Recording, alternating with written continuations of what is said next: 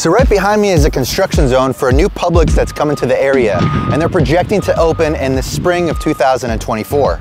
The location of this Publix is just south of Holmes Regional. We're just north of Costco, and it's specifically at the corner of Stadium Parkway and Spur Drive.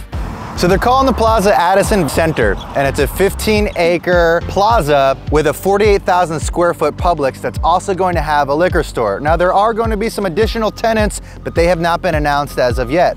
And as far as I know, this is going to be the only Publix in the county that has a second-story mezzanine that's going to be used primarily for dining.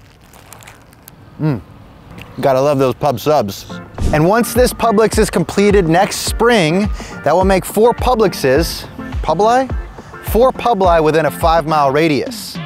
I'm pretty excited about this Publix because it's really close to home, which means I can just jump on a golf cart and get here in a couple of minutes, because after all, that is the Viera way. There's a lot to love about Publix, but what's your favorite thing?